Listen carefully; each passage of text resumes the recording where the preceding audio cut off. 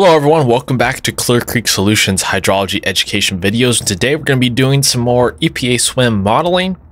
Today we're going to build a project from absolute scratch. So I don't even have a template that I'm working from like the sample swim projects here. I'm literally just going to build a project in front of you. I kind of have an idea what it's going to look like. It's not going to be crazy complex, but we're going to get set up, look into some of the factors that we need to consider when building an EPA swim project. We have a hydrology terms guide. It's 100% free. If you want to learn some of the terminology that is used in the hydrology industry, we have a guide. It's 100% free. Just go to the description box there. We also have 18 other EPA swim videos covering how to use the program. You can find that in a playlist in the description box. Okay, let's get into this one.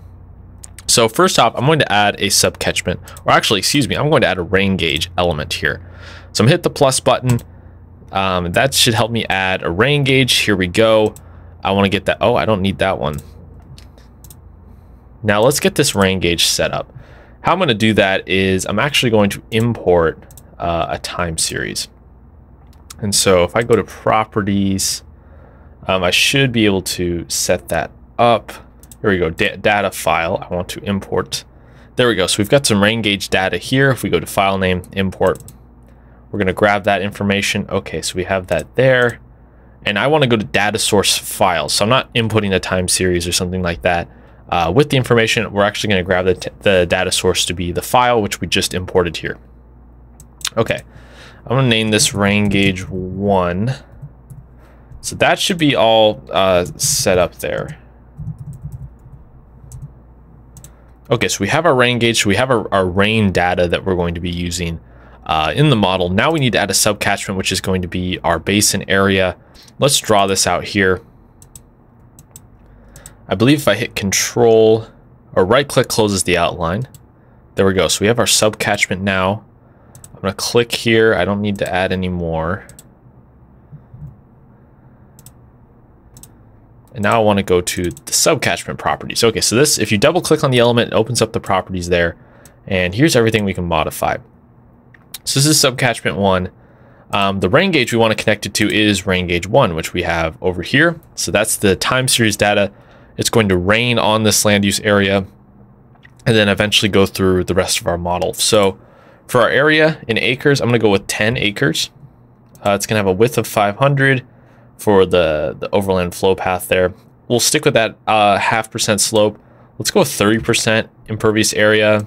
I'll go with 0.015 for the end, the Manning's end for the impervious. That looks good to me. I don't have any problems with anything there. Groundwater, no. I'm going to stick with the Horton infiltration, and then 100% of it's going to be routed. So I like what I have here for my subcatchment. Now we're going to add some hydraulic elements. First, we're going to add our nodes. So we're going to add a junction here. We're actually going to add a few junctions.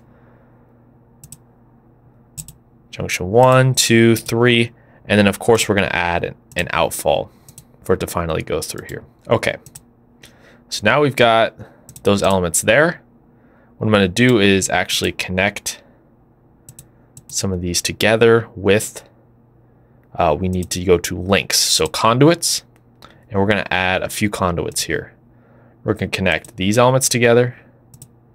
And then we're going to connect these together and then finally to the outfall. So we have some conduits here in our model. Now we need to get this subcatchment connected to the junction and get it routed properly here. So let's figure that out. Let's see. I believe I can go back to conduits again. I should be able to connect that there.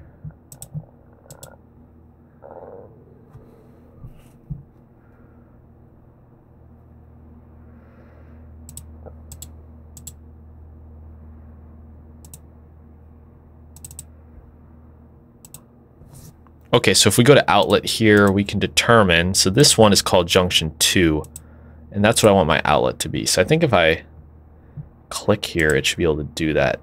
Okay, there's a way you can click it, but I'm going to go with J2 is my outlet.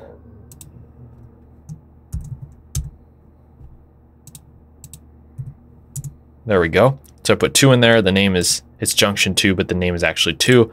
So now that's my outlet. So I have the rainfall going to the subcatchment. It's going to be draining through these conduits, junctions, and then finally through the outfall. So now we need to set up these junctions actually. So I'm going to click on the junction here.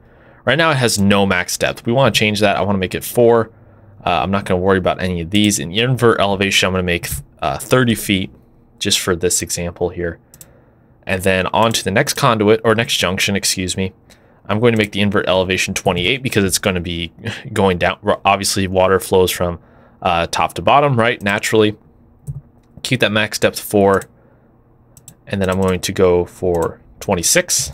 Invert elevation, continue to make it 4 feet. And then finally for the outfall, I'm going to make it 22 here. And then, yeah, so that's all set up there. Okay, so this model is set up, and if I hit run, it should run properly. So let's see what happens here. Okay, I got 0% surface runoff, 0% flow routing, continuity error. So the model does work. This is a very simple, small model here. Obviously, we could get into some of the conduit design, the length, the roughness, and everything in between. We can modify these things. But this is how to build like a simple EPA SWM model from scratch. I just put the rain gauge, imported my time series data. That was a file. You can also hand type in some data there. Then I put in my subcatchment with some area, and then I imported my junctions, connected them all together, and then routed it to the outfall to be the final part of the flow path. So anyways, that's how to set up a very basic model from scratch in EPA SWM. If you have any questions, let me know in the description down below. If you'd like to see any other EPA SWM or hydrology modeling videos. And anyways, I'll see you guys next time.